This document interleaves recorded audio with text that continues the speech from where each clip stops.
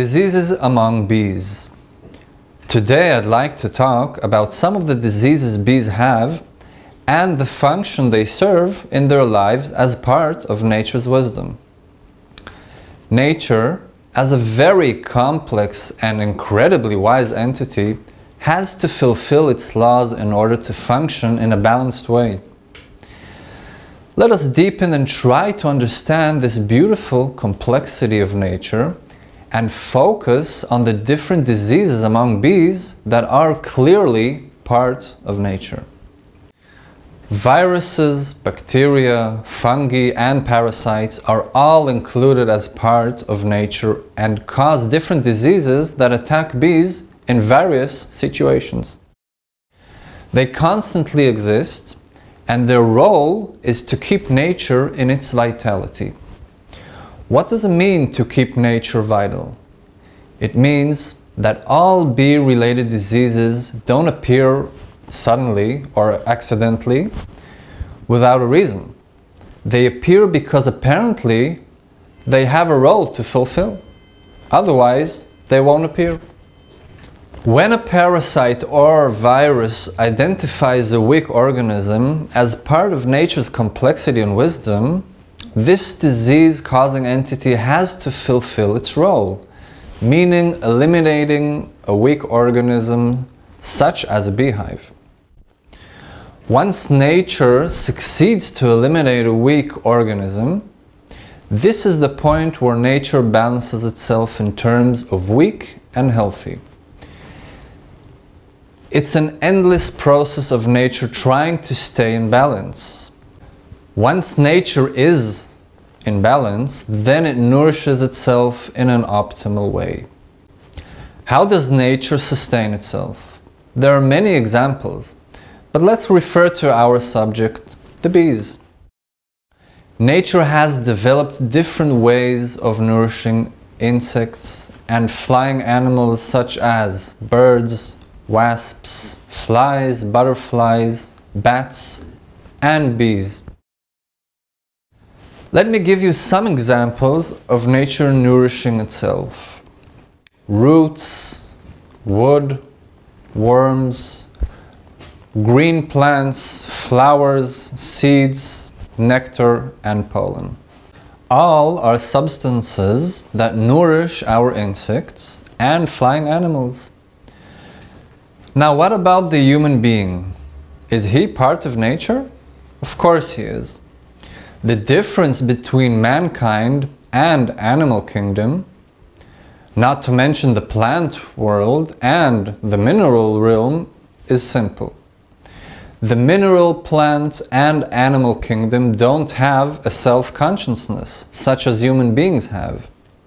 A human being acts and decides to perform out of his own free will. All other organisms on Earth don't have this consciousness. They are activated or moved by nature. They don't decide to act. Nature's wisdom motivates them to act. This is a very important point. Let me get to the bottom line. The Industrial Revolution. That was a critical turning point in terms of our self-consciousness. Since the mid-18th century, machines, chemicals, and iron production have taken place. Our ability to rely on nature's wisdom slowly began to decrease. Every time mankind interfered with a natural process in nature, he interfered with the balance and harmony in nature. Nature also has the power and ability to rebalance itself. The colony collapse disorder is a perfect example of nature trying to rebalance itself. Let's start with different diseases and learn their role in nature. Once we know their role, we will see them as a messenger rather than an invader that has to be eliminated. Fungi. Mummies fungus is a fungus that identifies weak eggs and larvae in the honeycomb. Its role is to eliminate the brood and eventually recycle the process of death. The way to identify this fungus is by the brood looking like a mosaic, meaning it's not entirely filled. The way to prevent this fungus from appearing in the first place is to work with a natural queen and to avoid feeding concentrated sugar to the bees. Aspergillus. This fungus operates in 3 different systems of the bee organism. The first one is called Aspergillus fumigatus and attacks the digestive system. Aspergillus flavus attacks the fluid circulation, and Aspergillus niger attacks the immune system. The way to identify this fungus is when the brood becomes dark and fossilized. Bacterium. Penibacillus larva is a bacteria that identifies infected royal jelly that has chemicals, pollution, or sick larvae in it. Treatment: avoid placing your hive in polluted areas, don't throw any chemicals in the hive, and work with a natural queen. Streptococcus pluton is similar to Penibacillus larva, but less aggressive. Treatment: same as Penibacillus larva. Viruses. Israeli acute bee paralysis virus. This virus was first identified in Israel and is activated when the hive is under stress. The way of identifying this virus is by total collapse of the entire colony, meaning a carpet of dead bees on the floor of the hive. Treatment: don't stress your bees. Parasites.